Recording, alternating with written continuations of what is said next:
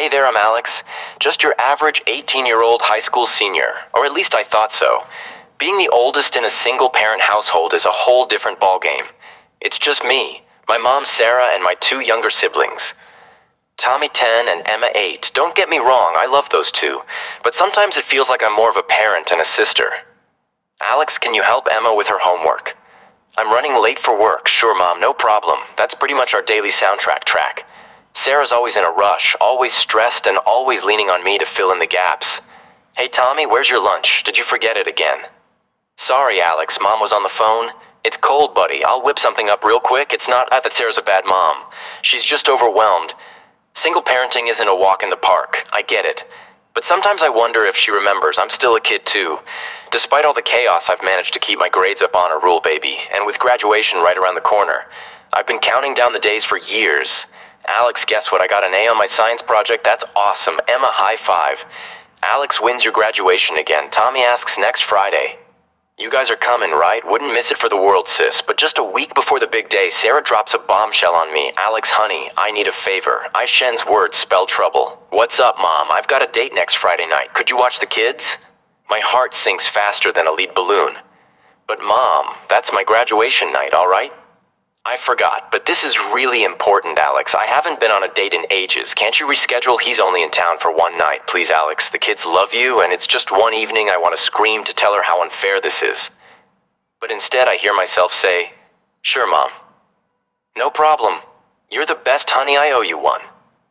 As she walks away, I feel anger and disappointment bubbling up inside me, but I push it down like always. That's what the responsible older sibling does. Right later that night, I'm helping Emma with her math homework when Tommy bursts in. Alex, can you help me with my history project? It's due tomorrow. Tommy, why did you start earlier? I forgot, please. Alex, Mom's working late again. I ask, glancing at the clock. It's already 9 p.m., and I've still got my own pile of homework waiting. Okay, let's see what we're dealing with 2 hours later. Both kids are in bed, and I'm staring at my untouched textbooks. My phone buzzes. It's my best friend, Jess. Hey, Alex, you pumped for graduation? I just picked up my cap and gown. I hesitate, unsure how to break the news. Yeah, about that. What's wrong? You're not bailing, are you not? By choice, Mom's got a date, and I'm on babysitting duty. What? No way, that's messed up, Alex. You can't miss graduation. I don't have a choice, Jess. You know how it is. This isn't fair. You've worked so hard. Can't you talk to her? I tried. It's no use. As I hang up, I glance at my honor roll certificate pinned to the wall. All of those late nights studying all those sacrifices, and for what to miss? The one night that's supposed to celebrate it all. I crawl into bed feeling a mix of resentment and resignation. Little do I know, this is just the beginning of a storm that's about to turn my life upside down. The big day finally arrives, but it feels like any other morning. I'm up early, helping Tommy and Emma get ready for school. It's their last day before summer break, and they're bouncing off the walls with excitement. Alex, can you braid my hair? I want to look extra pretty today. Emma chirps, sure thing, squirt. Come here while I'm braiding Emma's hair. Tommy bursts into the room, his backpack half open and paper spilling out. I can't find my permission slip for the end of your party. I sigh, finishing Emma's braid. Did you check your desk? Yeah, it's not there. All right, let me take a look. After a frantic search, we find the crumpled slip under Tommy's bed. Crisis averted. Mom rushes through the kitchen, grabbing her coffee. I'm running late, Alex. Remember, you're babysitting tonight. I should be back by midnight. Yeah, I remember. I'm M. She's out the door before I can say anything else. No good luck on your graduation, or I'm sorry, I'll miss it. Nothing. As soon as the kids are off to school, my phone rings. It's Jess. Alex, can you believe it? We're graduating today. Her excitement is infectious, and for a moment I forget about my situation. I know it's crazy. I'm heading to the salon to get my hair done, want to join Reality Crash's back. I can't, Jess, remember? I'm babysitting tonight. All right, God, I still can't believe your mom is making you do this. It's so unfair. Tell me about it as we talk. I can't help but think back to a few months ago when Jess and I were filling out college applications. We had stayed up all night dreaming about dorm rooms and all the amazing college experiences we'd have. We're going to take the world by storm, Alex, Jess had said, her eyes shining with excitement. Now it feels like the world is leaving me behind. Evening rolls around and Mom's all dressed up for her date. How do I look? She asks, twirling in her new dress. Great, I say flatly. You know, it's not too late to change your mind. The ceremony doesn't start for another hour. She barely glances at me. Alex, we've been over this. I need this night out. You'll have other milestones, and just like that, she's gone. I settle on the couch with Tommy and Emma loading up the live stream of the graduation ceremony on my laptop. Why aren't you there? Alex, Emma asks, her brow furrowed in confusion. Someone needs to look after you too, I say, trying to keep the bitterness out of my voice as Pomp and Circumstance starts playing. I feel a lump form in my throat. Tommy must notice, because he suddenly declares, let's have our own graduation party before I know it. The kids are running around gathering supplies. Emma returns with a makeshift cap made from construction paper, while Tommy presents me with a diploma he scribbled on printer paper. We now present Alexandra with her high school diploma, Tommy announces in his best principal voice. Despite everything, I can't help but smile. Thanks, guys. This means a lot. We settle back on the couch and I try to focus on the ceremony, but my phone keeps buzzing with messages from friends. Where are you? We SV you a seat, Alex. You're missing everything. Each message feels like a punch to the gut. I watch as name after name is called, seeing my classmates walk across the stage accepting their diplomas and moving their tassels. When they call Alexandra Johnson, there's a pause. I can almost feel the confusion in the auditorium. Jess sends me a video of the principal awkwardly moving on to the next name as the ceremony ends in celebration by Cool. And the gang blasts through my laptop speakers. I feel tears welling up, sensing my mood. Tommy and Emma snuggle up close. We love you, you Alex, Emma says softly. Yeah, you're the best big sister ever, Tommy adds. I have them tight, grateful for their love, but unable to shake the feeling that I just missed one of the biggest moments of my life. And for what? So Mom could go on a date as my thumb continues to blow up with messages and photos from the after party. I can't help but wonder when it'll be my turn to celebrate the next morning. I'm in the kitchen making breakfast when Mom stumbles in looking like she's been hit by a truck.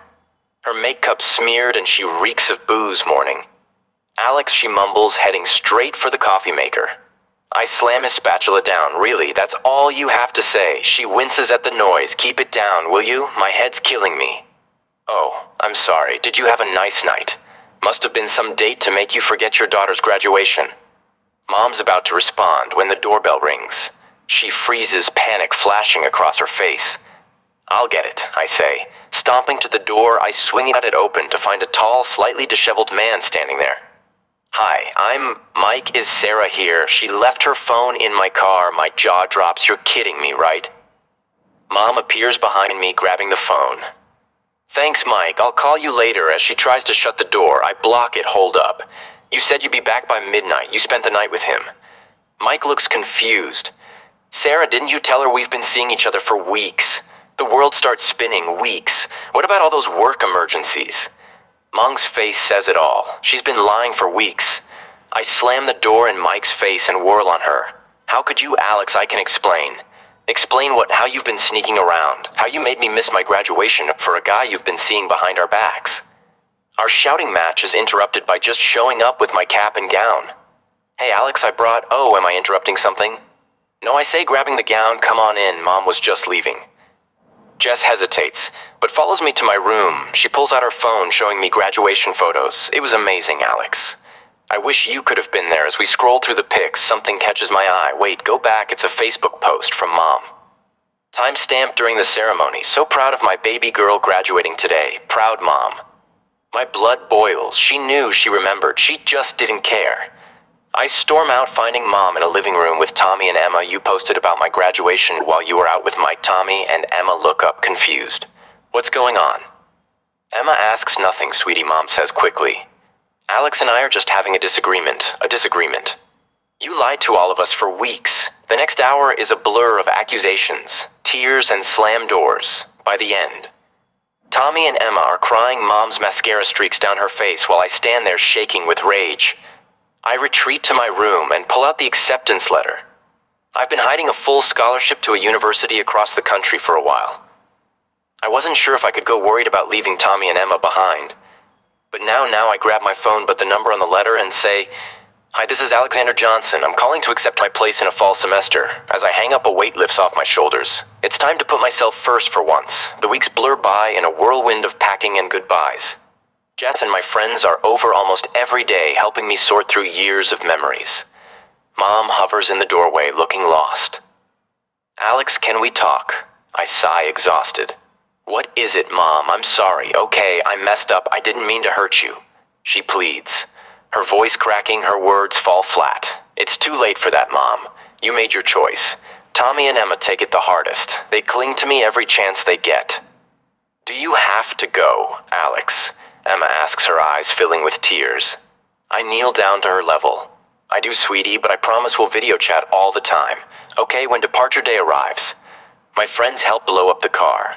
I hug Tommy and Emma tight. Be good, okay? I love you both so much. Mom stands awkwardly to the side. Drive safe, she says, her voice strained. I noun stiffly and climb into the driver's seat. As I glance back, I see the reality hit her. She's losing her eldest child and her built-in babysitter. 1 year later, I'm thriving in college. My roommate Kira has become my best friend, and I'm acing my classes during one of our weekly video chats. Tommy excitedly shows me his science fair ribbon. I won first place, Alex. That's awesome, buddy. I'm so proud of you, but I can't help noticing the strain in their voices whenever they talk about Mom. She's struggling without me to pick up the slack later. Just text me, your mom's on another Tinder date. Tommy called me to bab bit again. I shake my head. Some things never change. Months fly by. And before I know it, I'm donning another cap and gown. This time surrounded by friends who have become my family. As I wait to walk across the stage, my phone buzzes. It's a text from Tommy. We're watching a live stream. So proud of you, sis, I smile, knowing Tommy and Emma are cheering me on. But there's a twinge of sadness imagining Mom sitting at home watching me graduate without her again. When they call my name, Alexander Johnson Summa cum laude. I stand tall and proud after the ceremony amid the hugs and congratulations. I check my phone. There's a message from Mom. Congratulations, Alex. I'm sorry for everything. I hope someday you can forgive me. I stare at the message for a long moment before putting my phone away. Maybe someday, but not today. Today is about celebrating how far I've come, and looking forward to the future I fought so hard to create. As I pose for photos with my friends, I realize something: family isn't always about blood.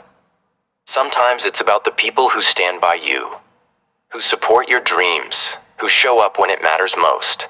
Looking around at my chosen family, I know I found exactly where I belong.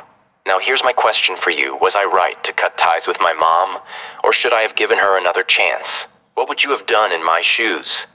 Share your thoughts in the comments below. Your perspective might help someone going through a similar situation.